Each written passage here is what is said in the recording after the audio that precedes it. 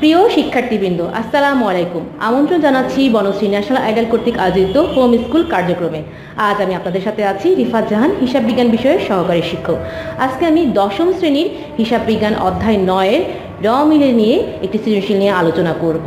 সৃজনশীল প্রশ্নটি চলো আমরা দেখে নিই। 31 ডিসেম্বর 2015 তারিখে শাওন অ্যান্ড সন্সের খতিয়ান হিসাবে জের ছিল নিম্নরূপ: হাতে নগদ 1/1/2015 10,000 টাকা, প্রাপ্য হিসাব 20,000 টাকা, ভূমি ও দালান কোঠা 1,50,000 টাকা, 10% সঞ্চয়পত্র 50,000 টাকা, বিক্রয় ফেরত 10,000 টাকা, সমাপনী মজুত পণ্য 25,000 টাকা, অব্যবহৃত মণিহারি 2,000 টাকা, বকেয়া মজুরি 1,000 টাকা, ব্যাংক জমাতিরিক্ত 1,000 টাকা, যন্ত্রপাতি 70,000, স্বল্পমেয়াদী ঋণ 40,000, প্রাপ্ত সুদ 30,000, মূলধন 3,30,000, ট্রেডমার্ক 40,000, সুনাম 30,000 ও প্যাটার্ন আছে আমার 30,000। এটি হচ্ছে একটি উদ্দীপক। এটা হচ্ছে খতিয়ানের জেরগুলো। আমরা জানি র মিল প্রস্তুত করতে হয় খতিয়ানের জের থেকে। উদ্দীপকের আলোকে অস্পর্শনীয় সম্পত্তির পরিমাণ কত? অস্পর্শনীয় মানে কি? যেটা দেখা যায় না, ছোঁয়া যায় না, কিন্তু এটা একটা আসলে সম্পদ। যেমন আসবাবপত্র, এটা দেখা যায়, এটা তুমি দেখতে পাচ্ছ, এটা হচ্ছে দৃশ্যমান সম্পদ। আর যদি বলা হয় সুনাম, সুনাম কিন্তু কারবারের জন্য একটি সম্পদ, কারণ এই সুনাম বা গুডউইল থাকলে কারবার কিন্তু খুব সহজে ব্যবসা করতে পারে। কিন্তু সুনামকে আমরা চোখে দেখতে পারি? নিশ্চয়ই আমরা চোখে দেখতে পারি না। এই জন্য এটাকে বলা হয় অস্পর্শনীয় সম্পদ। এখন অস্পর্শনীয় সম্পদ কি কি হতে পারে? যেমন হতে পারে, তোমরা এটা খাতায় লিখে রাখবে, সুনাম, প্যাটেন্ট, ট্রেডমার্ক, কপিরাইট, এইগুলি হচ্ছে কিন্তু অস্পর্শনীয় সম্পদ। দেখা যায় না, ছোঁয়া যায় না, কিন্তু এটা সম্পদ। চলো দেখো আমাদের অঙ্কে এইগুলি কি কোনোটা আছে কিনা আমরা দেখি। দেখো আছে। ট্রেডমার্ক, এটা কিন্তু লোগো বা ট্রেডমার্ক, এটা থাকলে ব্যবসা করতে সুবিধা হয় এবং ব্যবসার একটা প্রোডাক্টের পরিচিতি, তাহলে এটাও তার একটা সম্পদ। সুনাম, গুডউইল, এটাও সম্পদ। প্যাটেন্ট, প্যাটেন্ট হচ্ছে কোনো পণ্যের অধিকার, একচেটিয়া অধিকার ভোগ করার যে দাবি বা অধিকার, সেটাকে বলা হয় প্যাটেন্ট। তাহলে আমরা অদৃশ্য সম্পদ 3টা পেয়েছি। তাহলে আমরা দেখো কয়ের আনসারটা কিভাবে করব। অস্পর্শনীয় সম্পদের পরিমাণ নির্ণয় করা হলো লেখে আমরা ট্রেডমার্ক, সুনাম, প্যাটেন্ট, এখানে 3টা আছে, 40,000, 30,000 আর 30,000, টোটাল হচ্ছে আমাদের 1,00,000 টাকা। সেটা লিখলাম। আর তোমরা জানো আমাদের উত্তর লিখতে হয়, এই জন্য উত্তর লিখলাম অস্পর্শনীয় সম্পত্তির পরিমাণ 1,00,000 টাকা। এখানে যদি আমার কপিরাইট থাকতো তাহলে আমি কপিরাইটও আমার অদৃশ্য সম্পত্তি দিতাম। এখানে আমার অঙ্কে 3টি আছে, সেজন্য আমি 3টি দিয়েছি। কয়ের উত্তর শেষ। ক্ষয় কি বলেছে দেখো, শাওন অ্যান্ড সন্সের র মিল প্রস্তুত করো। অনেক সময় তোমাদের প্রশ্নটা একটু চেঞ্জ করে আসে, র মিল বলা থাকে না, বলা থাকতে পারে গাণিতিক শুদ্ধতা যাচাই করো। গাণিতিক শুদ্ধতা মানেই হচ্ছে কিন্তু র মিল প্রস্তুত করো। তাহলে আমরা এখন র মিল করব। আমরা কিন্তু এর আগেও জেনেছি যে র মিলের ডেবিট দিকে থাকে আমার সম্পদ এবং ব্যয়গুলো, ক্রেডিট দিকে থাকে আয়, দায় আর মূলধন। তাহলে আমাদের সেই অনুসারে আমাদের র মিলের ডেবিট দিকের গুলো বসাবো। এখন খেয়াল করো, হাতে নগদ আছে 1/1/2015।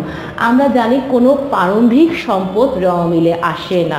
আমি আবারও বলতেছি, কোনো প্রারম্ভিক সম্পদ র মিলে আসে না। র মিলে আসে বছরের শেষের সম্পদগুলো র মিলে আসে, কারণ আমরা র মিলটা প্রস্তুত করি কিন্তু 31শে ডিসেম্বর শেষের দিকে। তাহলে এখানে আমার আছে কত? 1 তারিখে। যেহেতু এটা আমার প্রারম্ভিক সম্পদ, তাহলে এটা আমার র মিলে আসবে না। প্রাপ্য হিসাব, যেহেতু আমার সম্পদ, আমি আগেও বলেছিলাম র মিলের ডেবিট দিকে বসে সম্পদ আর ব্যয়, তাহলে প্রাপ্য হিসাব আমি 20,000 টাকা বসিয়ে দিয়েছি। লক্ষ্য করো, আমরা কিন্তু র মিলের ঘরটা আগে করে নিয়েছি। র মিলের ঘরে দেখো এখানে আছে আমার ক্রমিক নম্বর, খতিয়ান পৃষ্ঠা, ডেবিট টাকা, ক্রেডিট টাকা আর বিবরণ। তোমাদের একটা এমসিকিউ প্রায় আসে, র মিলের কোন ঘরের সাথে মিল আছে? র মিলের সাথে কিন্তু তোমাদের জাবেদার ঘরে কিছুটা মিল আছে। এটাও কিন্তু 5টি কলমে প্রস্তুত করতে হয়। আমাদের প্রথমে চলে এসেছে আমাদের প্রাপ্য হিসাব 20,000 টাকা। 20,000 আমি ডেবিট দিকে বসেছি, কারণ আমরা জানি আমাদের ডেবিট দিকে সব সম্পদ আর ব্যয় বসে। ভূমি ও দালান কোঠা, এটাও আমার সম্পদ, 1,50,000, সেজন্য আমি এখানেই বসাইছি। সঞ্চয়পত্র আছে 10% সঞ্চয়পত্র। তোমাদের প্রায় অনেক সময় তোমরা ভুল করে পার্সেন্টেজটার সুদ বের করে ফেলো। র মিলে কিন্তু আমার কোনো সুদ বের করতে হবে না, যা দেওয়া আছে সেটাই বসাতে হবে। 10% সঞ্চয়পত্র আমি বসাইছিলাম, সঞ্চয়পত্র আমার সম্পদ, তাই আমি এখানেই বসাইছি। তারপরে আছে আমার বিক্রয় ফেরত। বিক্রয় ফেরত মানে হচ্ছে কি? আমি যেটা বিক্রি করলাম সেটা আমার যদি পছন্দ না হয় তাহলে আমি সেটা ফেরত দিয়ে দিতে হয়। এটাই হচ্ছে আমার বিক্রয় ফেরত। বিক্রয় করলে আমার কি হতো? আয় হতো। আর আমরা জানি র মিলের আয় বসে ক্রেডিট দিকে, তাহলে এখন আমি ফেরত দিয়ে দিচ্ছি, বিক্রয় ফেরত, আমার তাহলে আয়টা হ্রাস পাচ্ছে। এই জন্য আমার এটা বসবে ডেবিট দিকে। দেখো আমি বসাইছি 10,000 টাকা বিক্রয় ফেরত। বিক্রয় ফেরতের কিন্তু আরও একটা নাম আছে, আমি তোমাদের সুবিধার্থে লিখে দিচ্ছি, সেটার নাম হচ্ছে আন্তঃফেরত। প্রশ্নটা যদি একটু চেঞ্জ করে থাকে যে বিক্রয় ফেরতের জায়গায় যদি আন্তঃফেরত থাকে, কিন্তু তোমরা কিন্তু তাহলে এখন বুঝলা যে বিক্রয় ফেরতের আরেক নাম হচ্ছে আন্তঃফেরত, তোমরা সেটা ডেবিট দিকে বসাবা, কারণ বিক্রয় ক্রেডিট আর ফেরত তাহলে উল্টা দিকে যাবে ডেবিট দিকে। অব্যবহৃত, তারপর আছে আমাদের সমাপনী মজুত পণ্য আছে। আমরা জানি র মিলে সমাপনী মজুত পণ্য আসে না, প্রারম্ভিক মজুত পণ্য আসে, তাই এটা আমাদের এখন আর র মিলে দিতে হবে না। অব্যবহৃত মণিহারি মানে কি, যে মণিহারিটি তুমি ব্যবহার করো না, খরচ করনি, তাহলে তোমার জমা আছে, তার মানে এটা আমার সম্পদ, যেহেতু এটা আমার সম্পদ সেটাও আমার ডেবিট দিকে বসবে। আছে বকেয়া মজুরি। খেয়াল করো, মজুরি আমার জন্য হচ্ছে কি ব্যয়। এখন ব্যয় যদি বকেয়া থাকে তাহলে কি হয়ে যায় দায়, কারণ এটা তুমি এখন খরচ করোনি, পরবর্তীতে তোমার কিন্তু এটা দিতে হবে, তোমার দায় বাড়ছে। এই জন্য যদি দায়, সেই জন্য বকেয়া মজুরি আমার রয়েছে ক্রেডিট দিকে, কারণ আমরা জানি দায় ক্রেডিট দিকে থাকে র মিলে। তারপর আছে ব্যাংক জমাতিরিক্ত। জমাতিরিক্ত শব্দের অর্থ হচ্ছে কি, তোমার ব্যাংকে ধরো 10,000 টাকা জমা আছে, তুমি অতিরিক্ত বেশি করে উঠিয়েছো, ধরো 12,000 টাকা উঠিয়েছো, তাহলে তুমি 2,000 টাকা বেশি উঠিয়েছো, এটাই হচ্ছে ব্যাংক জমাতিরিক্ত। এটাকে কিন্তু অনেক সময় সংক্ষেপে বলে ব্যাংক ওডি বা ব্যাংক ওভারড্রাফট। আমি আবারও বলছি, এই প্রশ্নটা এমনভাবে থাকতে পারে যে ব্যাংক জমাতিরিক্ত জায়গায় থাকতে পারে ব্যাংক ওডি, তারপরেও আমরা কিন্তু বুঝবো এটা হচ্ছে আমার দায়, কারণ আমি জমার অতিরিক্ত উত্তোলন করতেছি, তার মানে এটাও আমার পরিশোধ করতে হবে, এই জন্য এটা আমার যাচ্ছে ক্রেডিট দিকে। তারপর আছে যন্ত্রপাতি। যন্ত্রপাতি আছে 70,000 টাকা। যন্ত্রপাতি আমরা জানি আমার কারবারের জন্য সম্পদ, এই জন্য আমি ডেবিট দিকে যন্ত্রপাতি 70,000 টাকা বসিয়েছি। স্বল্প মেয়াদী ঋণ, আর ঋণ মানে আমরা জানি দায়, আর দায় আমাদের ক্রেডিট দিকে বসে, এই জন্য স্বল্প মেয়াদী ঋণ আমি 40,000 টাকা ক্রেডিট দিকে বসেছি। প্রাপ্ত সুদ, খেয়াল করো, লক্ষ্য করো, র মিলে বলা আছে প্রাপ্ত মানে তুমি পেয়েছো এই সুদটা। প্রাপ্ত কথাটা যদি কোনো শব্দের আগে থাকে তাহলে বুঝতে হবে সেটা আমার আয়, এই জন্য প্রাপ্ত সুদ আমি কোন দিকে বসিয়েছি, দেখো আমার আয় যেহেতু আমি ক্রেডিট দিকে বসিয়েছি 30,000 টাকা। এখন তোমাদের মনে প্রশ্ন জাগতে পারে, মিস এখানে যদি প্রাপ্ত কথাটা না থাকতো তাহলে কি হতো, তখন আমাদের এটা ব্যয় ধরতে হতো, কারণ আমরা যদি বেতন ভাড়া কোনো কিছু বলা থাকে, সুদ যদি বলা থাকে, এটার আগে প্রাপ্তি প্রদান কিছুই বলা নাই, তাহলে সেটা আমরা ব্যয় ধরে ডেবিট দিকে বসাবো। আর যেটা আয় সেটা তোমাদের বলাই থাকবে, প্রাপ্তি কথাটা দেওয়া থাকবে। এখানে আমার প্রাপ্তি আছে দেখে আমার আয়, এই জন্য আমি ক্রেডিট দিকে দিয়েছি। মূলধন, মূলধন আমরা জানি র মিলে মূলধন আমাদের কোন দিকে বসে ক্রেডিট দিকে, মূলধন আমাদের ক্রেডিট দিকে বসালাম। ট্রেডমার্ক 40,000 টাকা সম্পদ, আমি সম্পদের দিকে বসিয়েছি, ডেবিট দিকে বসিয়েছি। সুনাম 30,000 টাকা, এটাও আমার সম্পদ, এটাও আমি কি করেছি ডেবিট দিকে বসিয়েছি। প্যাটেন্ট, এটাও আমার সম্পদ, তাহলে আমাদের কোন দিকে বসবে, নিশ্চয়ই সেটা ডেবিট দিকে বসবে। এখন র মিলে সবগুলো এন্ট্রি আমার যা প্রশ্ন ছিল আমি কিন্তু সেই অনুসারে ডেবিট ক্রেডিট করেছি। র মিল কিন্তু আসলে মূলত কোনো হিসাব না, একটা তালিকা যেটা আমি ডেবিট আর ক্রেডিটে ভাগ করছি। আর র মিল হচ্ছে কি গাণিতিক শুদ্ধতা যাচাই, তার মানে কি তোমার ক্রেডিট দিকে যত টাকা ঠিক ডেবিট দিকেও তত টাকা হতে হবে, কারণ দুতরফা নীতির কারণে। এখন আমার এদিকে সব যোগ করে এসেছে 4,02,000 টাকা, কিন্তু ডেবিটের দিকে যোগ করে 4,02,000 টাকা না, সেখানে আসছিল আমার 4 লক্ষ টাকা, তার মানে আমার শর্ট আছে কত টাকা, 2,000 টাকার ঘাটতি আছে। কখনো যদি র মিলের এমন হয় যে দুই পাশ মিলছে না, ঘাটতি আছে, এবং তুমি জানো তুমি সবগুলা এন্ট্রি ঠিক মতন বসিয়েছো, তাহলে তোমার সেক্ষেত্রে অনিশ্চিত হিসাব হবে। অনিশ্চিত হিসাব মানে হচ্ছে একটি সাময়িক হিসাব, যে এটাতে হয়তো কোনো সমস্যা আছে, কিন্তু তোমার অঙ্কটা ক্লোজ করতে হলে তোমার অনিশ্চিত হিসাবে সেটা সাময়িক হিসাবে র মিলটা বন্ধ করতে হবে। এখানে আমার শর্ট আছে ডেবিট দিকে 2,000 টাকা, এই জন্য আমি অনিশ্চিত হিসাব 2,000 টাকা ডেবিট দিকে দিয়ে দুই পাশে সমান করেছি। যদি আমার ক্রেডিট দিকে শর্ট থাকতো তাহলে আমি ক্রেডিট দিকে অনিশ্চিত হিসাবে টাকাটা বসাতাম। আরও একটা প্রশ্ন তোমাদের আমি বলে দিই, অনেক সময় তোমাদের ক্রেডিট দিকে অনিশ্চিত হিসাব আসতে পারে, তখন তুমি লক্ষ্য করে দেখবে অঙ্কে তোমার কি মূলধন আছে কিনা। যদি দেখো অঙ্কে তোমার মূলধন বলা নাই, তখন আর আমরা অনিশ্চিত হিসাব না দিই, সেটাকে মূলধন হিসাব রেখেই সেই টাকাটা ক্রেডিট দিকে সে যতটুকু ঘাটতি আছে ততটুকুই বসাবো। কিন্তু এখানে আমার ডেবিট দিকে ঘাটতি আছে এবং আমার কি হয়েছে, আমার ঘাটতিটা 2,000 টাকা, এই জন্য আমি অনিশ্চিত হিসাব 2,000 টাকা লিখেছি।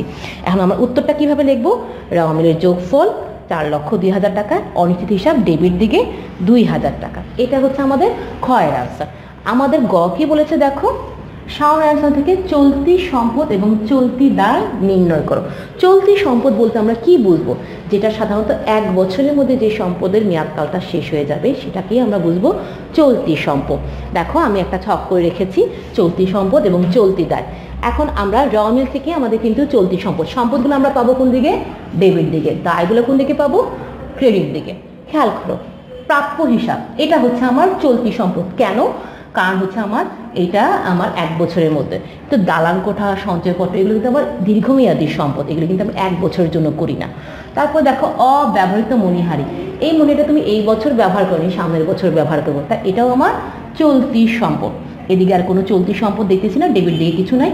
আরেকটা আছে, প্রায় তোমরা একটা ভুল করো, সমাপনী মজুত পণ্যটা র মিলে যে থাকে এটা দিতে ভুলে যাও। সমাপনী মজুত পণ্য কিন্তু আমার এই বছরের শেষে চলতি সম্পদ। তাহলে আমরা চলতি সম্পদ 3টা পেয়েছি। কি কি? প্রাপ্য হিসাব, চলো আমরা লিখে ফেলি। প্রাপ্য হিসাব,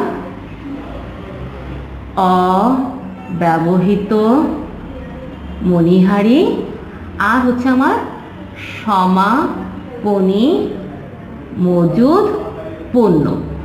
আমার টাকা আছে কত? প্রাপ্য হিসাবে আছে আমার 20,000, 20,000 আমি বসালাম। অব্যবহৃত মণিহারি আছে আমার 2,000, 2,000 বসালাম।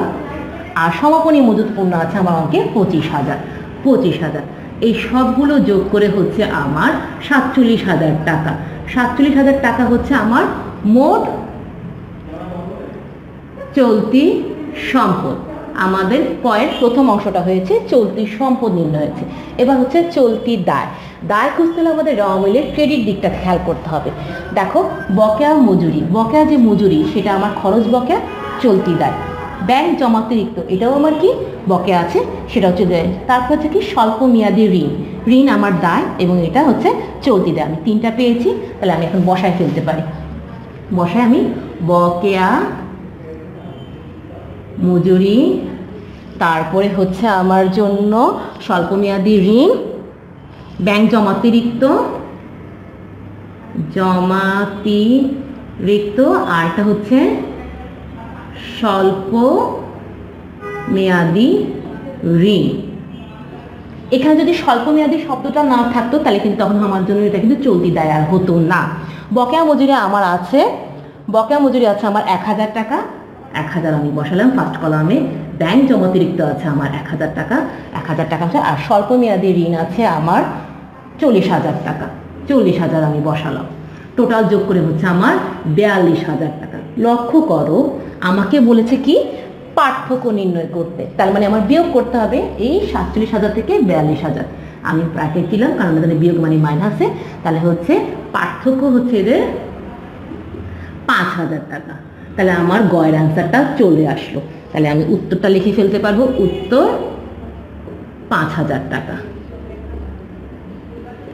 দেখো, খুব সহজেই কিন্তু আমরা এই অঙ্কটা করতে পারি। আমাদের যদি বলতো চলতি সম্পদ ও চলতি দায় যোগ কর, তাহলে আমরা কিন্তু যোগ করতাম। আশা করি তোমরা অঙ্কটা বুঝেছো। এটা যদি তোমরা এখন খাতায় প্রস্তুত করে ফেলো তাহলে কিন্তু তোমাদের জন্য সুবিধা হবে। তোমরা নেক্সট রবিবারে এই হোমওয়ার্কটা স্কুলে স্বভবনে জমা দেবে, আর এই হোমওয়ার্কটা আমি চেক করে তোমাদের দিয়ে দেবো। আল্লাহ হাফেজ, এই পর্যন্তই।